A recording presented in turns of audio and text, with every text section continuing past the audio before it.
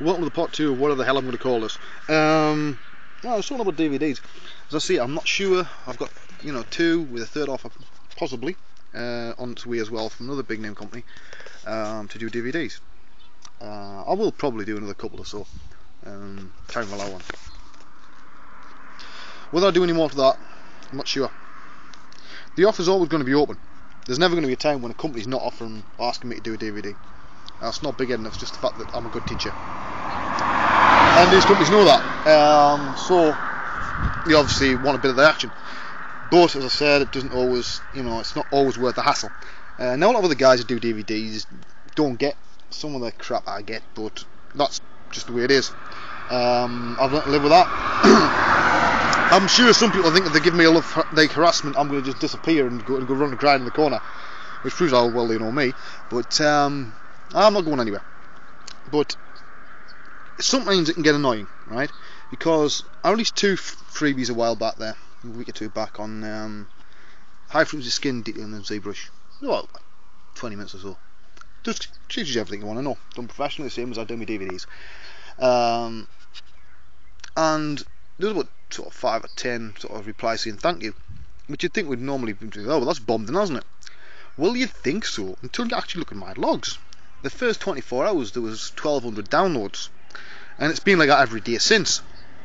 So lots of people have it, right?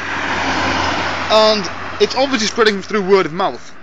But a lot of the people who actually download my stuff either don't bother to say thank you, or will take it, repackage it and put it, out as their own later on, which is a fucking annoying.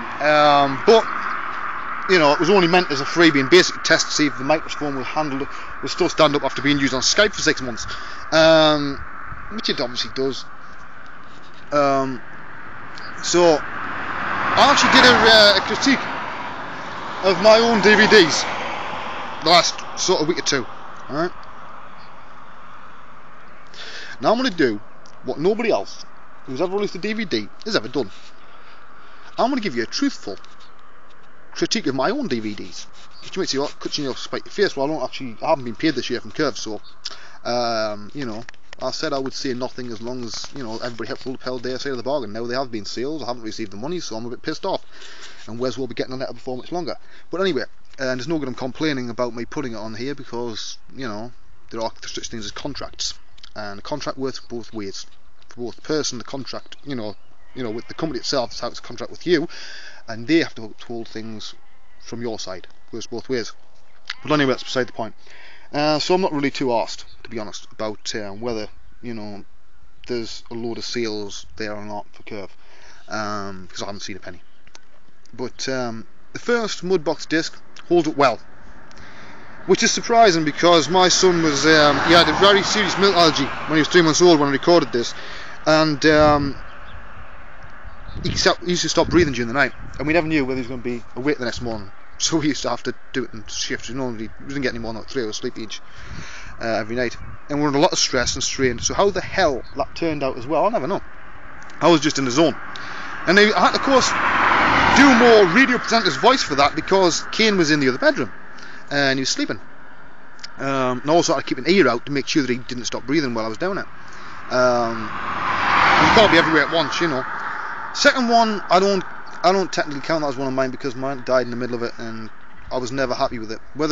I know the information and it's good, but I can't even have it in the house, so I don't even look at that one. The ZBrush ones was a bit too eager on those ones. Let me explain why. There'd been all the crap with Pixelogic about the whole 2.5 thing and the argument with that, and I'd put a hole in my manners, and they got pissed off, and I got pissed off, and then eventually we all sort of had nice big hugs and was happy again, right? But I thought, well, I've got to prove to these guys that I'm not going to do it again, and I've got to prove that I actually do believe in their program. So I basically went a bit overboard and sounded too much like a salesman, and a bit too hyper. Also, there was the fact that the disc was requested to be put out ASAP. That was in hindsight, that was a mistake for me. It wasn't for Curve, it was for me, because it's my name on the bloody discs, right? So it was after the second disc and after they were released. Actually, it was after the first one was released.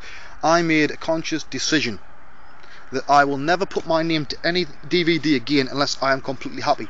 I now reserve the right in any contract to pull a DVD at the last moment if I do not think it is high enough quality to put my name to. So you won't see the Wayne the Salesman sort of voice again. You'll hear more of the relaxed sort of style, like the first Mudbox disc, because that gets the information over easier, quicker, and it's like more relaxing. I try to make it enjoyable to learn. Now granted, it's not supposed to be like watching an episode of Friends, but it is supposed to be mildly entertaining and keep your attention as much as it can. Flies again. So I keep trying to find new ways of doing that, but it's a difficult balance, because when you're doing stuff like the intro to Zebra, things, you've got to cover a lot of boring shit, and no matter what you do, people are going to get bored. Unless you cut up massive swathes of the program, like I don't know if a few guys did that, but I didn't. I wanted to do the whole thing, not just the new bits, but from the ground up.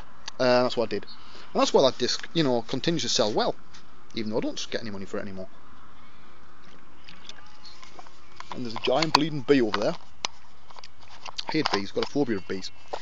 But yeah, so I am mildly concerned about how much stuff I have to do before the move. As I say, I've got about 6 hours of footage I've got to troll through today. Now I'm going to do what I'm going to do no one, right? I'm going to start speeding shit up, because if everybody else can do it, so can I. I'm the one person that never has. But as of now, it starts getting, if there's a boring bit coming up and it's basically the same thing over and over again, it'll get sped up. Simple as that. This book's going to have the full character in it. It's already been recorded ages back, but I need to get that photos done today, and over the next sort of 7 days, get it all wound up and ready and sent to them, because the book's due out at the end of this month. So I've got to get them ready. You know what I mean? They also want me to make a front end for this whole thing, so I'm not sure about that. I'm not sure. I'm not sure which route to go, to be honest. Really, I'm not.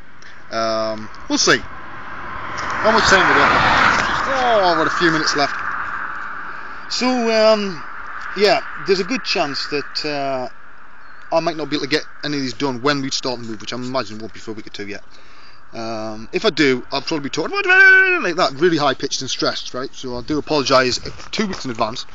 It'll probably be incredibly hilarious for anybody else to watch, but the one thing I miss about here, this walk. I miss this walk because it's private.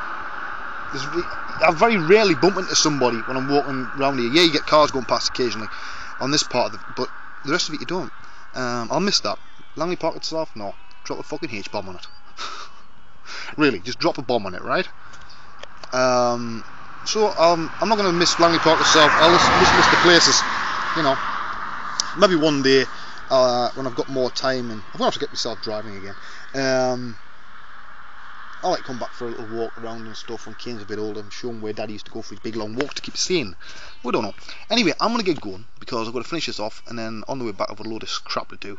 Boring real life stuff like pay bills and stuff like that. So I will see you all next time. Hopefully this one's been a bit interesting. I hope it's not been sounded too negative, but as I say, I don't know whether I'll be, after the next one or two, whenever they are, I don't know whether I'll do any more or not. Depends. Really does. Maybe there's demand, maybe there's not. Anyway, see you next time. Bye bye.